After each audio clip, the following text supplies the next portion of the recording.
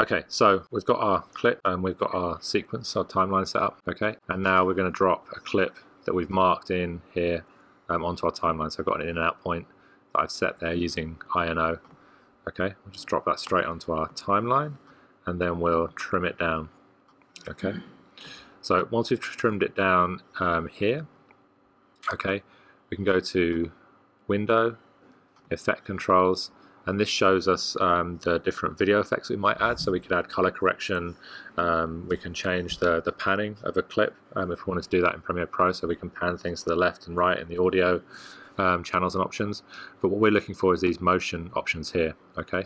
And so basically with one clip that we have here, we can change the scale. So we're going to change the scale to 50%, and we're going to change the position of this. So it's 1920 by 1080. So it's 480 here, means that it's centered across the left. Okay, and then to go down, it would be 1920 by 1080. So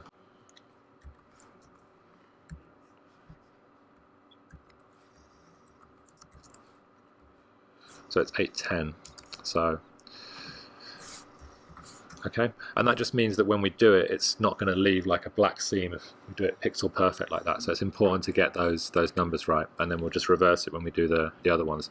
So now we can duplicate this clip, hold down the Alt key to do that, and then if we move these channels, so the audio and the video to the next ones up, we can put those above and below. So we don't want to overwrite that audio because we want to keep the different sounds because we can offset them, right? So now we've got our audio down here, which is good.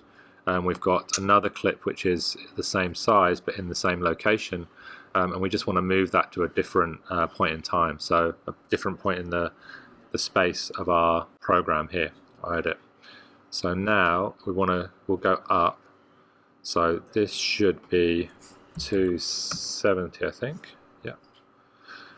Okay, so 1080 divided by 4 is 270. So it's 270 and 810 that way. And then if we do it again, okay, and then just pull those up and pull that down, okay, and pull that in. Then we're going the other way, so it's this clip at the top left, and now we're going from 480 there across, so it'd be 480 and I think it's 1440. That's about right. Okay, so now for this one at the bottom, we'll just be changing 480 to 1440 there, and it will appear in the same spot. So I'll just hold down Alt, duplicate that. I can drag it up, and when I drag it up above the top video timeline here, it will create a new video layer. So if you get beyond 4, then you'll be having some fun. Now, it's not letting me drag the audio down to there. Okay, it's dropped it all the way down there.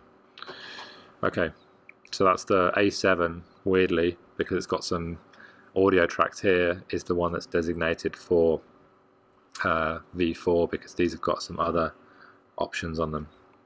So basically now, if we change this clip's position to 1440, it will drop across the right hand side, and we've got our split screen.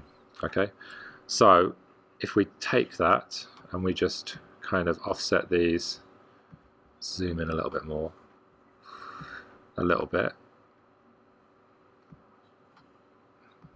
more than that. Okay, so now, okay, and we could keep going around, right? So we could copy those and duplicate them, and they'll fit in there like Tetris. And we'll keep going around. But then what would be more interesting is if we kind of swap those out for different clips. So let's go a step back. So if I'm going to keep those stacked as one kind of layer, so it's just like one big sound, and I'm going to go back to my original source clip. So if we take a new beat here,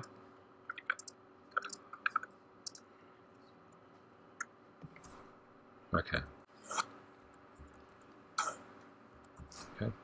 So I'll drop that down to the end of the timeline. So I'm just going to press the down key on the timeline to come to the end of my sequence, and then pop that on there. Zoom out a little. And so now that's going to be a full clip again. But if I go to one of these clips, okay, and right click and copy it, I can click on the next clip here and go to right click and paste attributes, and I'm pasting the motion attributes. Okay, so basically it's going to copy all that scale and everything, and it's going to make it the same size. So now if I swap these round, okay, so now give a bit of variation there. The beats are in the same spot on the timeline, like in the same video and audio one layer. So there's the beat in there. So let's just cut these out for the moment so you can see what's happening, because there's too much going on. So okay, so we've just put those different clips on the same timeline in the same space. Okay, so if we extend these out, actually I should have moved that first.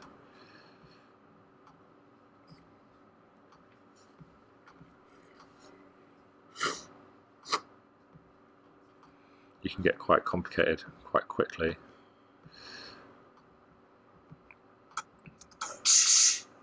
Okay. Okay, so we got like different layers, different things happening. I think the one problem with this is what I've got is that they're all kind of almost the same looking. But if you had ones that looked different in terms of color or movement, then you'd get a bit more interest going on. But essentially, the two key things are in the effect controls, setting that position and scale precisely, so pixel perfect, and then also the ability to copy and paste the attributes from one clip on one layer to another clip on another layer.